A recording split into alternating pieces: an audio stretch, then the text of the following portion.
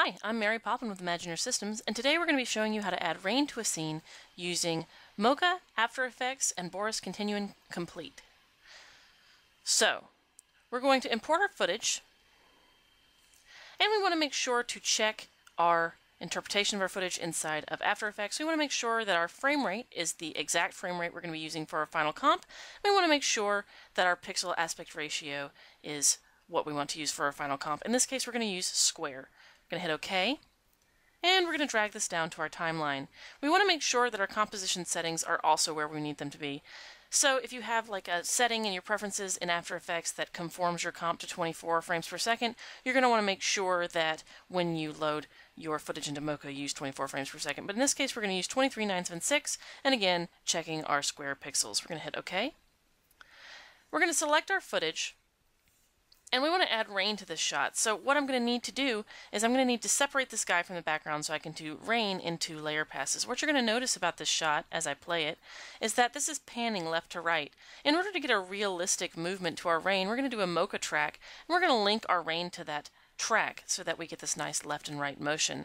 But we also want to have two different levels of rain to add a sort of realistic sheen to our shot, and then we're also going to color correct this using some BCC color corrects.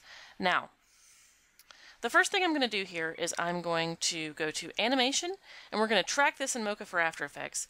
If you haven't registered your version of Mocha for After Effects, definitely make sure you do that. I'm going to hit Register Later right now, and we're going to let Mocha load our footage. Again, we want to check and make sure our frame rate's correct, pixel aspect ratio is correct. Okay, we're going to hit OK. And now we have our shot inside of Mocha. Now Mocha is a planar tracker, so it's actually really easy to do rotoscoping inside of Mocha.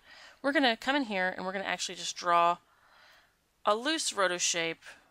Well, I say loose, but what I mean is a not super accurate roto shape around the top of our guy here, because we don't have to have perfect roto to do this shot. What we need is just decent roto. We're going to track his head here because that's where you're going to be focused. We want to make sure that our lines are fairly nice on the outside of our head. And we're going to let this track through the scene. We're going to call this head track. Now we're going to track translation, scale, rotation, and shear. I usually don't use perspective when I do rotoscoping, and if you don't like these thumbnail views, they can be useful for roto because you can always see where your points are, but they get in my way when I'm doing simple roto, so we're going to turn them off. We're going to track forward. So Mocha, because it's a planar tracker, is going to look for the pattern of pixels inside of this shape from frame 1 to 2, 2 to 3, 3 to 4, 4 to 5, etc. And because we look over time, we're actually able to stay with the object even though we're going to move into blur here at the end of the shot. Now that's important because things like point trackers and feature trackers don't usually hang on to those sorts of details, but Mocha can because we are looking for a pattern of pixels moving relative to one another, which is really just a mouthful way of saying a texture that's moving in one direction. And as you can see, Mocha is holding on really very nicely, even though our face is getting pretty blurry here towards the end. Alright, so what I'm going to do now is I'm going to use my Auto Stabilize tool. So that's this hand tool right here, and what that means is Activate Quick Stabilize Mode. So we're going to use this to keep this shape in one location on our screen so that we are able to roto quickly and then see where our shape is off and correct it over time. So in this case, I'm going to select all of this, we're going to adjust this a little bit, and we're going to start scrolling backwards in our shot. And we're just going to correct it where it goes off screen, off angle, and you can see it's very easy to correct your shape. So Mocha tweens between our track and the overall corrections that you make. You want to think of Mocha as your roto assistant. It's kind of like your unpaid intern. Alright, so now we're going to turn Auto Stabilize off, and you can see that our shape is following really nicely according to how this guy is moving in our shot. It doesn't need to be perfect, but it does need to be able to be close enough to the object to sell that he's running through the rain. From here, what we're going to do is we're going to track his arms really quickly. Now his arms I care less about because they're moving quite a bit, so you're not going to notice if they're a little off. So we're just going to come in here and make a little C-shape loop for this arm. We're going to make a C-shape loop for this arm, just like this, because we're making a garbage mat. We're really not doing articulated roto here. We're going to call this left arm. We're going to call this right arm. We're going to turn our track off on our head by turning the gear off because that's the action item in Mocha. And we're going to leave these here. Now we're going to make a new shape for his body. And for his body, what I'm going to do is I'm going to just relax right here for this curve using these X-splines. We have Beziers if you want to use them, they're right here, but I use X-splines when I roto because I feel like they're faster. We're going to call this body track. And we're going to grab body track and we're going to drag body track under left arm and right arm. And the reason we do that is because in Mocha, Mocha treats the layer pile as holdout mats. So you want to have everything that's closest to the camera at the top of the layer pile and everything that's further from the camera further down in the layer pile. Now, what that does is that will hold out these arms from this track so that when we track his body, we're not tracking his hands as they move across his body. So, we're going to hit track backwards, and we're going to correct the shape just a little bit. Again, it doesn't need to be perfect. All it needs to be is close enough to sort of sell that he's separate from his background. We're going to jump back to our keyframe here, and we're going to keep tracking forwards. And we generally don't care if it tracks perfectly, but if we feel like it's slipping, we can stop and we can start correcting the shape and then continue to track. That's kind of the power of mocha. You don't have to just live with what the results are. You can tweak them. So I'm going to tweak them by dragging this inside a little bit more. Now, I'm really cheating. You're not supposed to track two angles like this at the same time because they're really technically multi-planes. But because this is a garbage mat, it matters less. If we were doing a fine mat, I would want to roto his hand, his forearm, and the top of his arm separately and get a really articulated mat. But we're not really doing that here.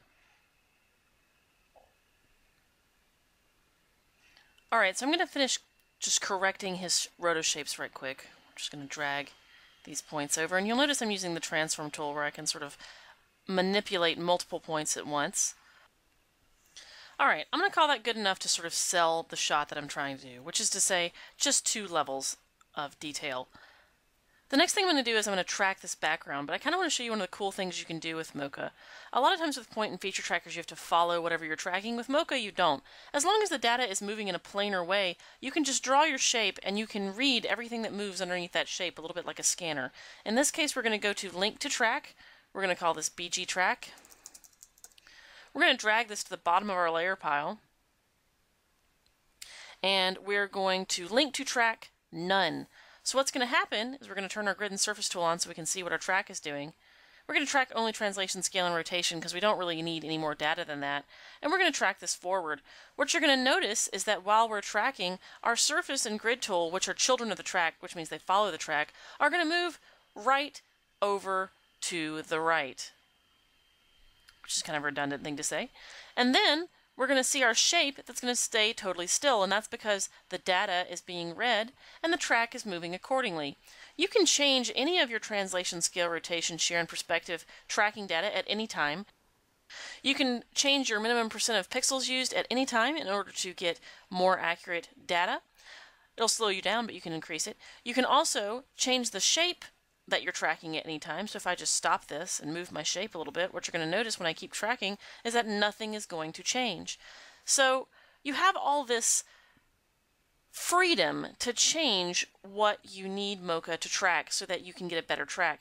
You can't always just follow one location through a shot and think that's going to give you the detail that you need. Now remember, I'm tracking the background so that I can track the camera movement for the rain.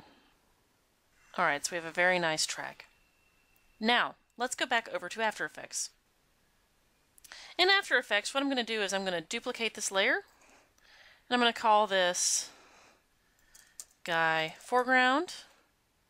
I'm going to rename this layer to background. The next thing I'm going to do is I'm going to jump over to Mocha for After Effects, and we're going to go to Export Shape Data. Now, all of these shapes can be exported in one go. We're going to go to Export Shape Data, and we're going to do Mocha Shape Data for After Effects. We're going to do all visible layers, copy that to the clipboard, and then over in After Effects we're going to go to Edit, Paste Mocha Mask. What you're going to see is we're going to have this nice outline on our guy. Now the next thing I'm going to do, I'm going to add this to Add. We're going to select all of these shapes. I'm going to add a pixel feather of about 25 pixels around our guy, just a sort of soft fade, so that we get rid of any sort of errors in our garbage mat. I don't really care that it's right on his line. I just care that it differentiates him from the background. From here, what we're going to do is we're going to go to Layer, New, Null Object. Okay, and this null object is going to be our rain motion, so we're going to rename this to Rain Motion. And we're going to go over to Mocha for After Effects. We're going to select our BG track, and we're going to go to Export Tracking Data. And we're going to do After Effects Transform Data. You can also export as corner pins, but that's not going to give us the information we need right now. So we're going to do After Effects Transform Data, copy to the clipboard, go into After Effects, and with all things, we want to make sure that we're pasting in on the first frame of the clip inside of After Effects. We want to select our layer, and we want to go to Edit, paste. What we end up with is this nice null that moves along with our data. From here, what we're going to do is we're going to make a new layer for our Boris Continuum Complete Rain effects. We're going to go to Layer, New, Solid. Now, normally solids are the size of your comp, so they're usually going to be 1920 by 1080 when you make them. But because this needs to pan left to right, I'm going to make this larger. So I'm going to make it about 4,000 pixels long by about 2,000 pixels tall. And this is also why we want to paste on a null, because you can't paste your mocha data on layers that are not the same size as your comp inside of After Effects without getting some funky results. So it's important that we connect this to our rain motion and not paste our data directly onto here. We're going to call this BG Rain, and we're going to make the color black because we're going to use this as a screen layer when we put our rain on here. So we're going to hit OK. And then we're going to go to Layer, New, Solid, and we're going to make some foreground rain as well. Not train, rain. And we're going to hit OK. Now, we're going to take BG Rain and we're going to drag it under BG. We're going to take FBG Rain and we're going to drag it under and above FG.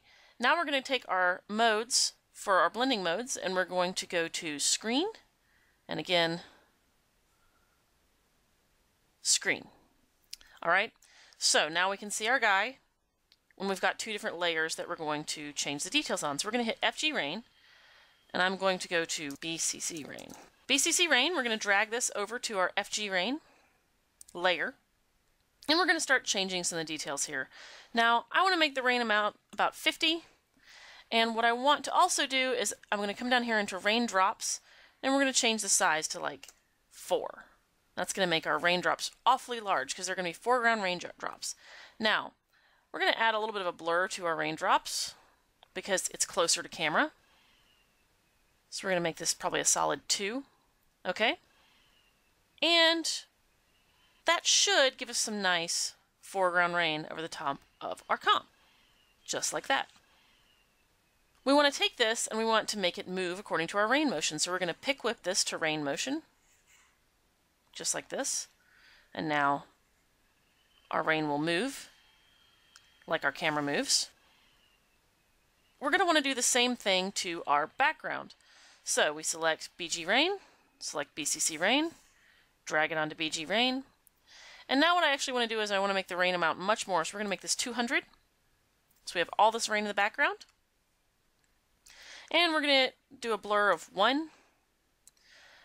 And we're going to check our raindrops. And I think I want the size to be like 0.5 just so we can see it a little bit better.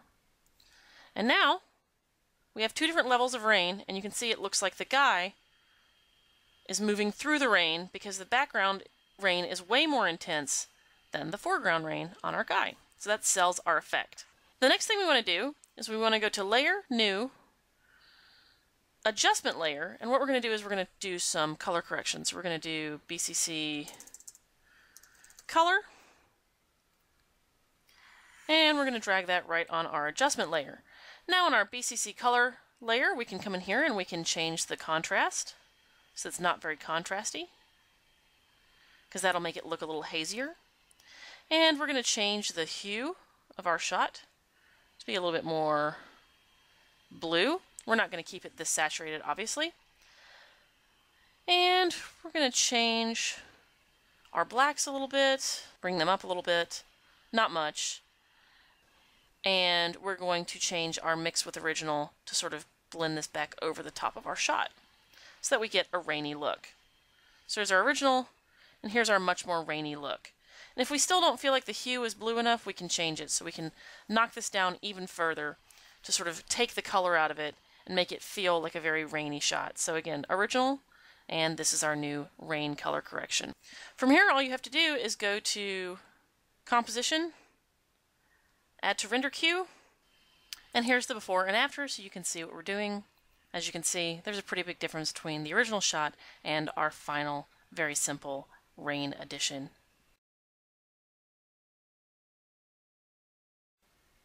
Now you can actually get really creative with your shots and you can get really complex. So in this shot we actually have a way more complex matte in order to make the rain seem like there's a lot of depth to it. And what you can see is we've got this shot that's quite a pan and it goes off quite into the distance.